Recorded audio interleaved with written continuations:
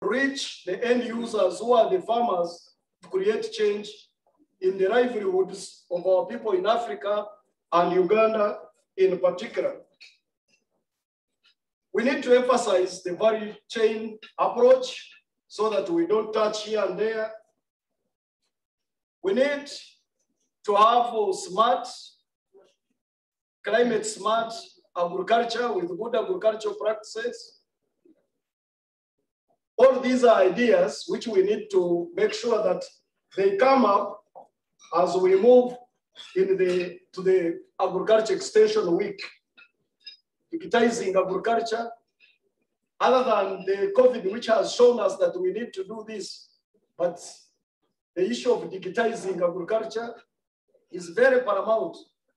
And we have to make sure that this is one of the things that we must address. How do we get the youth, the women and others being mainstreamed in gainful agricultural value chains? So these are some of the ideas that we need to make sure that they are not only spoken about in workshops and meetings, but are translated into real practices, into our policies.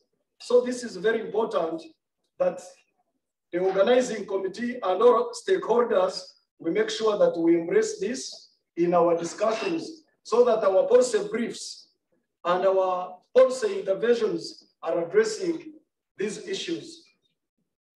Honorable Minister, I also want to use this opportunity to thank AFAS and WOOFAS for the support they have been giving to the core functions of the ministry. Honorable Minister, I can confidently report that we have been working closely, as Dr. Slim Nandi said, we even have an MOU with the WOOFAS and AFAS. We have been working with them very closely. And the Honorable Minister, they have supported us in a number of ways. For example, in developing policy documents, policy guidelines, and reviews, including recently the agriculture extension policy and the agriculture extension strategy. So I think we should give a clap for them for this kind of support. Honorable Minister, as you have been told or you have heard, the Extension Week is going to bring here in Uganda over 40 African countries and other participants across the globe. And our preparations up to November will culminate into none other than His Excellency, the President of the Republic of Uganda, presiding over as the chief guest and give a keynote address. So, Honorable Minister, the task ahead of us is quite big, but Honorable Minister and colleagues, what I want to mention is that we shall give it our best and to make sure that we organize a very good event for this purpose. And the Honorable Minister and colleagues, as you are aware, Uganda has actually a niche and has demonstrated big capacity for organizing continental and global events, those that have taken place here. And we pledge that this one will even be better than the 4 which have been organized in the other 4 African countries. So lastly, Honorable Minister, is to urge all of us to make sure that we give it our best. We give it our best and make sure that we give it, this event, the due credit that it deserves.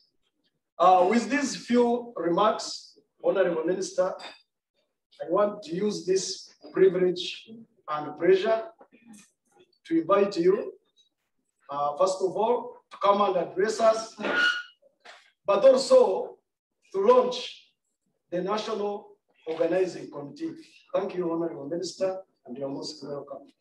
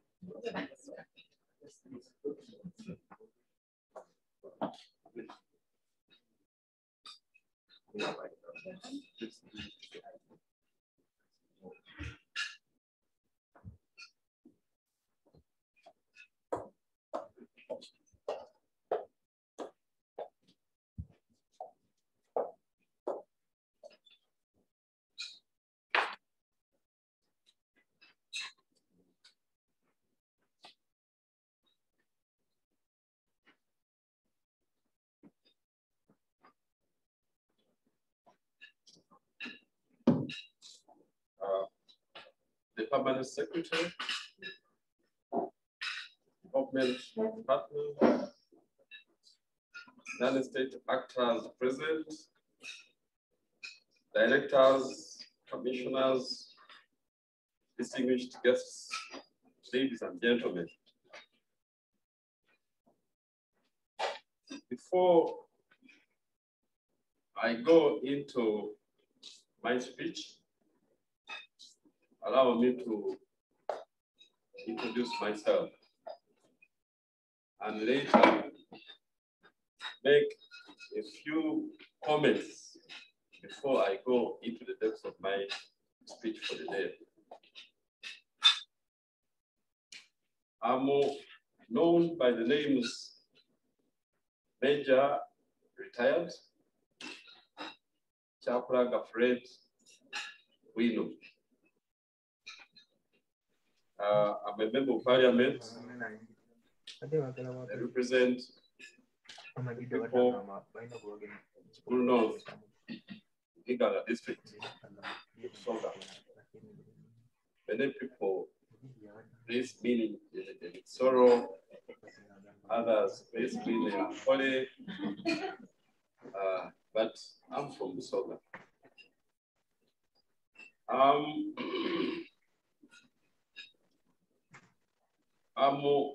into representing the people in the National Assembly for the second time. Prior to my entry into elected politics, I was a man in uniform. But I was not in a combat uniform. I was in an intellectual uniform. I was in uniform for 26 years. And during that period, I was a man, the team that advises the president of this country on various issues. During my tenure in that capacity, I was able to have tour of duty in the various fields, including agriculture, including internal affairs, including finance, including foreign affairs, including national security. So I can confidently say that that exposure enabled me to become an all-round servant of this country. And I could occasionally get off time to update academically. So in 1996, I did my postgraduate. And I had interest in biofertilizer, particularly rhizobia. And I was interested in knowing or studying the compatibility of rhizobium with chemical treatments of seeds, because I was a seed pathologist. And I had the privilege to be trained by none other than Dr. Slimu when he was in Kawanda. That was exactly the time when I was a research student in Kawanda in the seed project by then. Again, without extending my introduction too far, I must say that I'm a son of peasant farmers, and I was able to go through my education through the financing from peasant farmers who are smallholder farmers of coffee, cotton, groundnuts, and maize in Iganga district. And I must say that I'm among those that can give testimony about what I later came to realize, and I want to talk about shortly before I go into my speech. Here we have that peasant farmer, my father, whom I call the real producer of wealth. Then we have the politician, me, his son, the one who mobilizes that the real producers of wealth. Then somewhere, we have the brains, the researchers, the slims of this world. So the real challenge is the gap between the researchers and the producers of wealth. And I think the bridge to that gap is extension services. And this is for that matter that I'm extremely happy and honored to be with you today to officiate at the launching of the National Organizing Committee for the 5th African Agriculture Extension Week to be held in Uganda from the 14th to the 20th of November of this year. As you all know, this event is being organized under very trying times of the COVID-19 pandemic. I'm hopeful that this committee that I'm going to launch this morning will put in place all the necessary measures to attract wide audience, both local and international, under limited physical contact. I hope the people at the back are hearing. Going by the current situation, this is bound to be the first physical contact, rather the first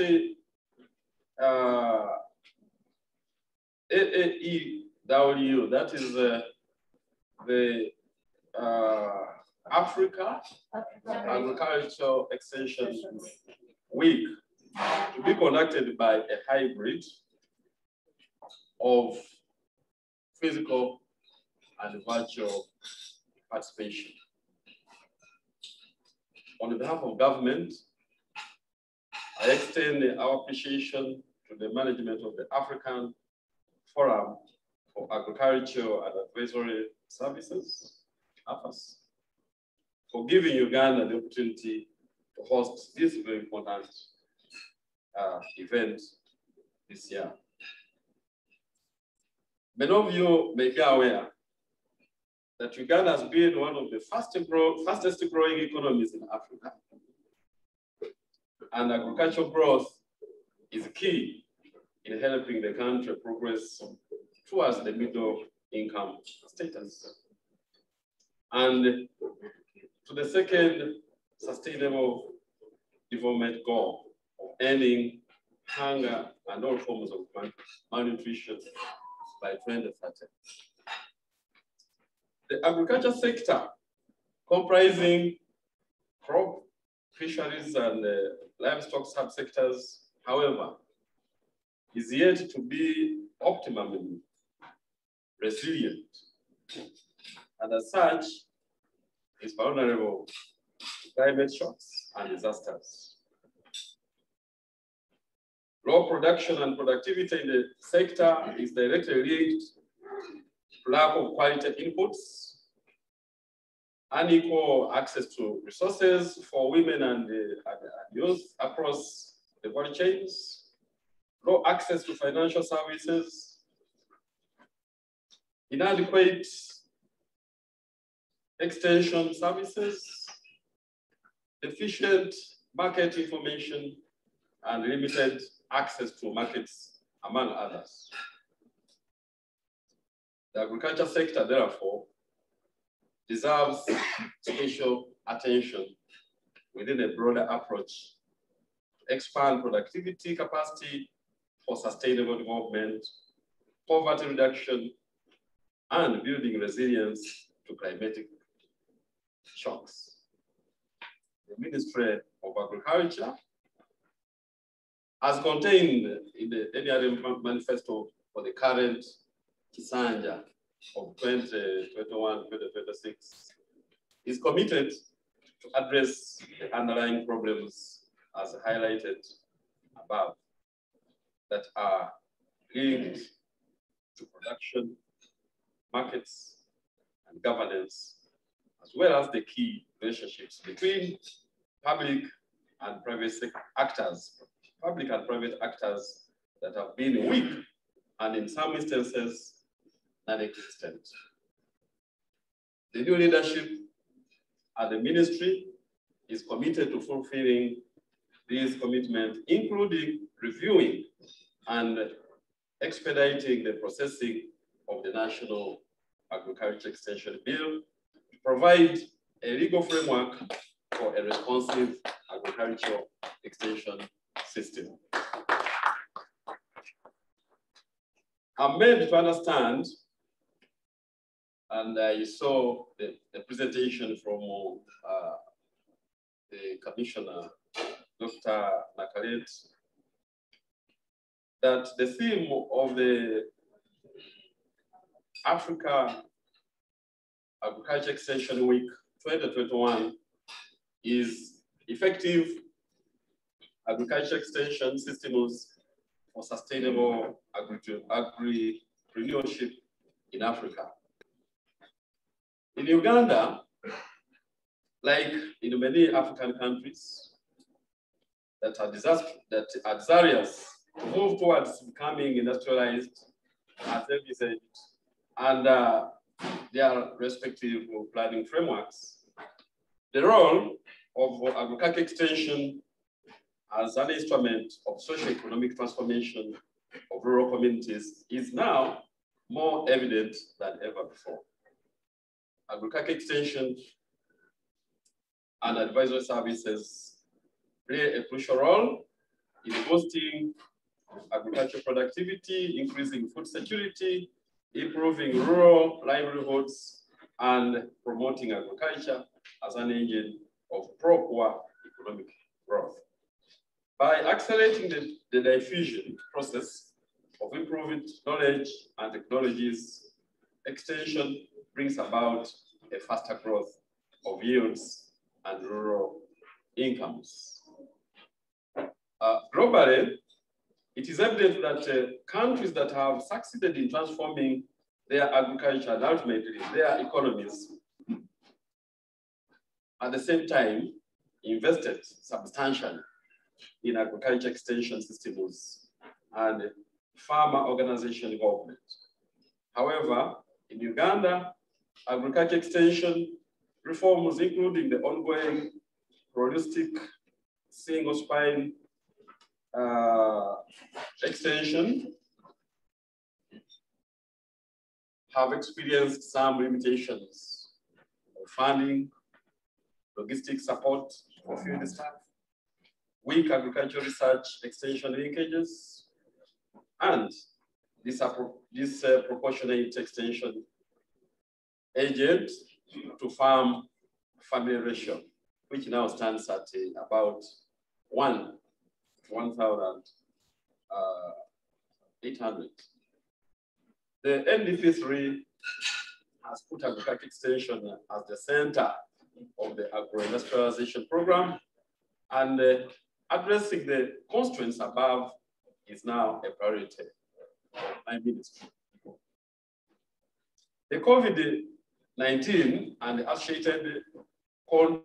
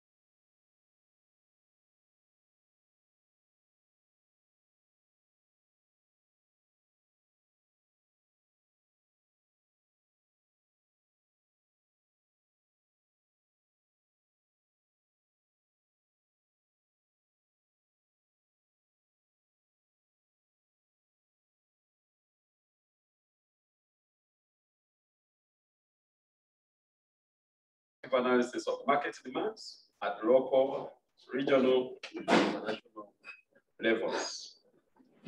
The two roles have to complement each other. If you are to realize food security in the agri-food systems, and the issue of self-regulation is also critical.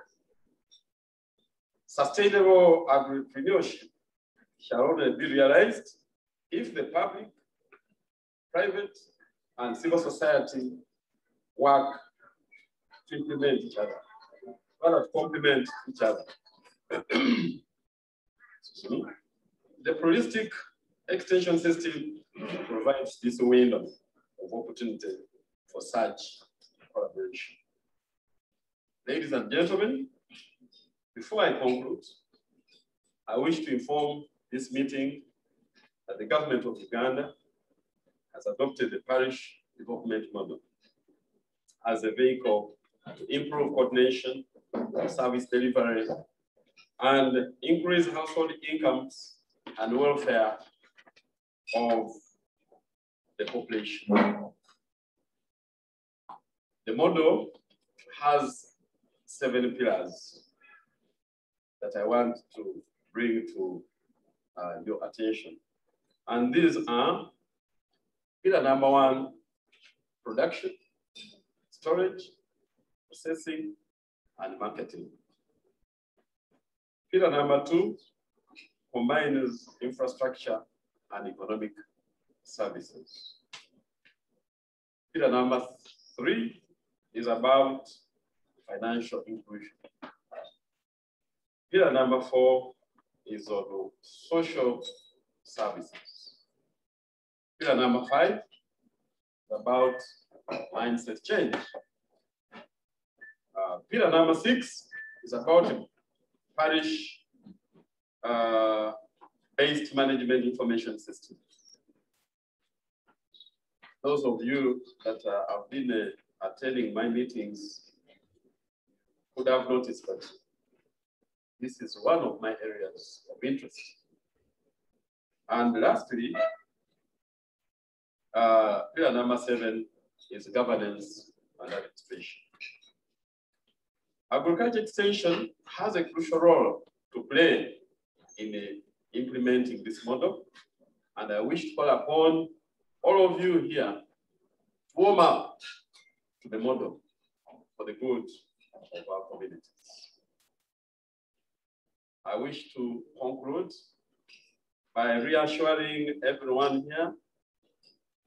I know that you come from different institutions, but I want to reassure you that the agricultural sector transformation is of course, but to realize our end state, will require the support and cooperation of all of us. All of us must participate. Together, we shall succeed. It is therefore my humble and great honor and pleasure to officially launch the NOC, the National Organizing Committee for the 5th Africa-wide extension of Africa-wide Agricultural Extension Week 2021, and look forward to successful hosting of the event for God and the country.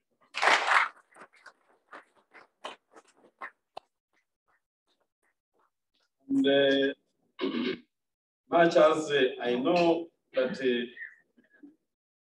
in the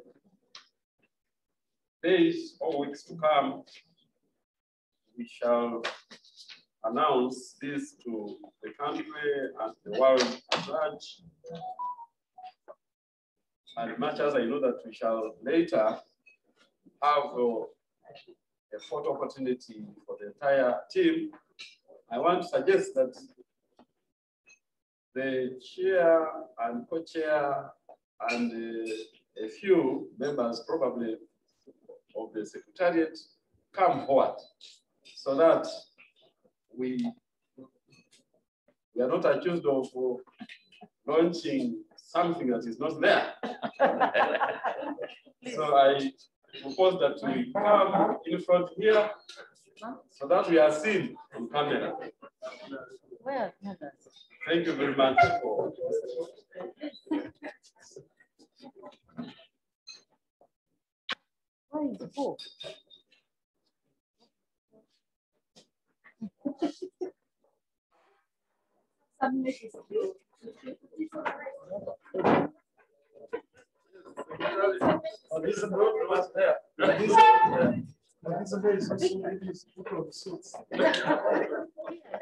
Let me also it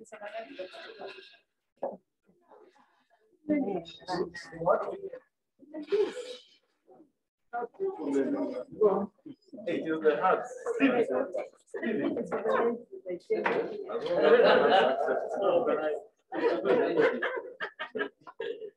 Okay, so I take the honor to launch. Yes. It's a big team, but this is just representative. So we have several committees.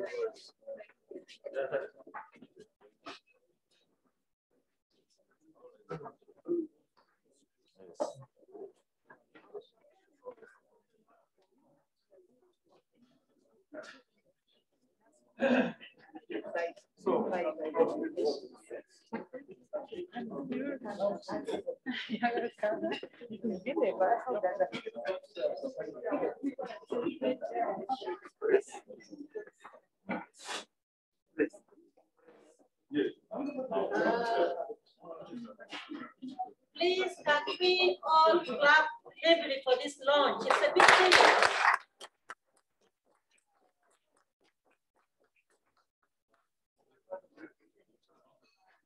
Thank you. Thank you very much, Honorable.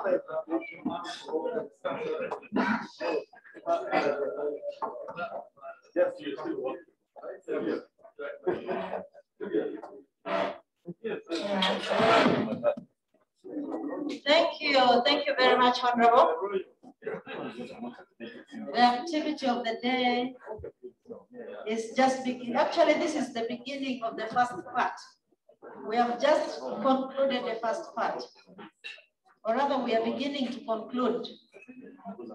Before we move next, we have a few media people here, and we are giving you opportunity to ask the team that is here present. Dr. Polo, Chair, please can you join the team there? We are going to spend about 20-30 minutes to ask them questions, and they should be able to respond.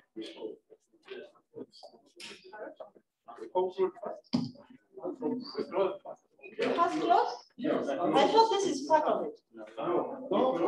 Thank you very much. I've been reliably informed that we first officially close, then we can carry on with the media activity. We shall go through our anthems in the reverse order.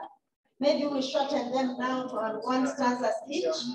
Yes, one from, we start with the East African anthem, and then we come to the Uganda national anthem. Are we together? Yes. Please can we all stand up and we.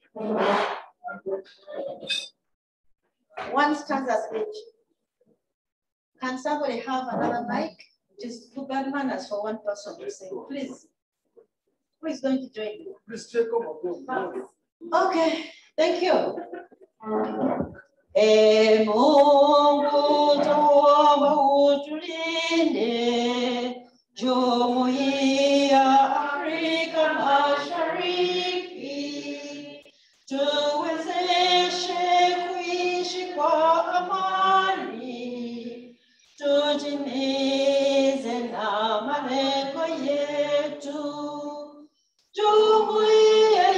Sote tu ilinde, tuwajibike, tuimarike, umoja wetu likuza yetu, ijumo jumuiya yetu. O Uganda, mekota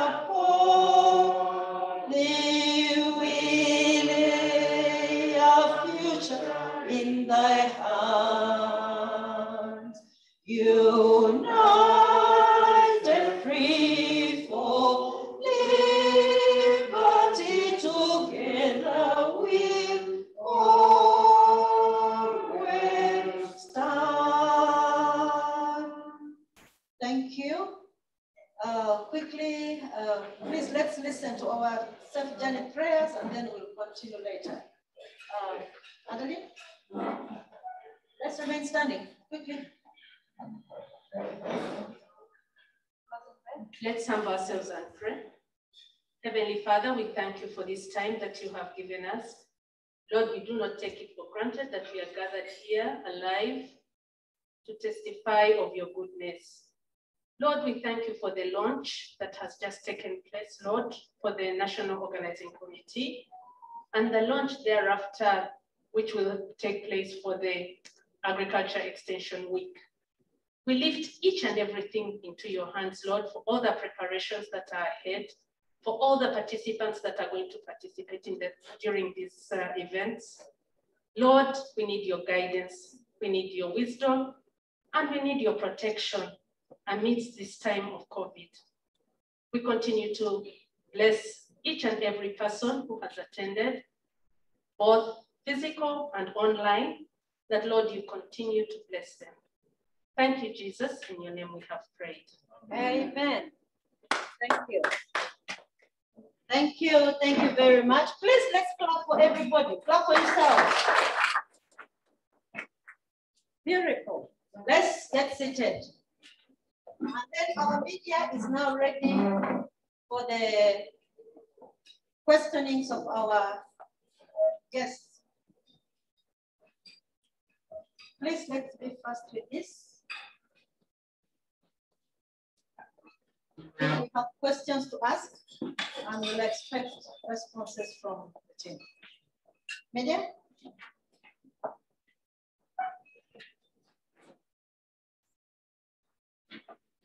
Even the House can ask. It's the first time we are with our minister. Today, he's not only the Minister of State. He's representing the Senior Minister of Agriculture, Animal Industry, and Fisheries. You are free to have your first question during the African Agriculture Week prior to him. And definitely he'll be able to respond accordingly. Do you guys?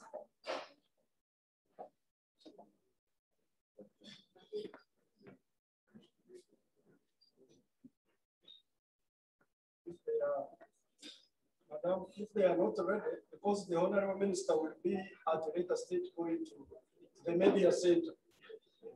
So that they can then have an interface with him.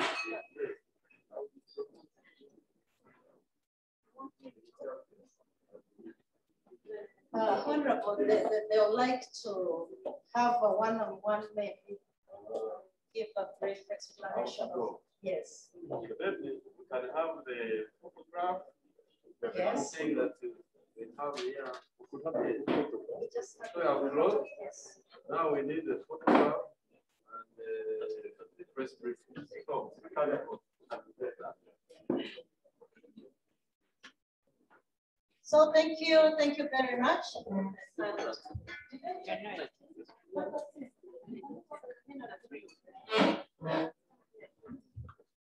Will you be able to take some pictures?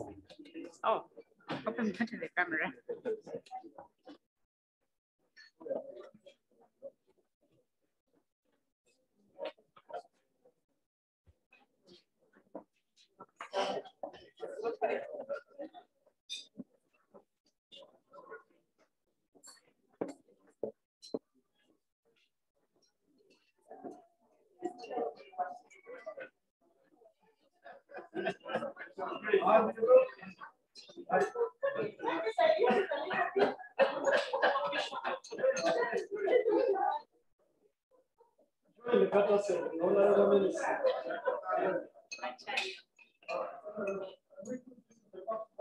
It's okay.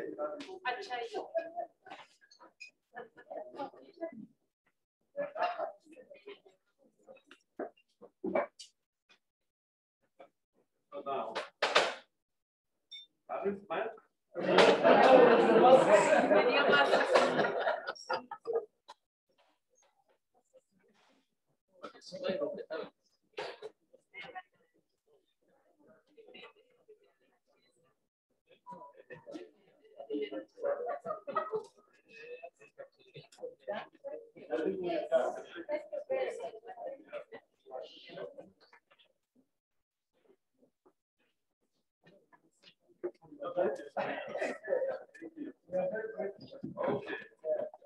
My minister is leaving now, but the team will remain. We are having the national committee meeting right now.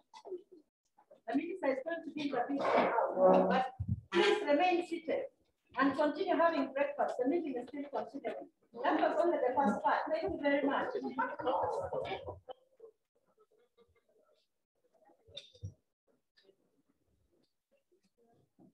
You can even now have better breakfast. I know you are fearing a little bit now. You start having breakfast again.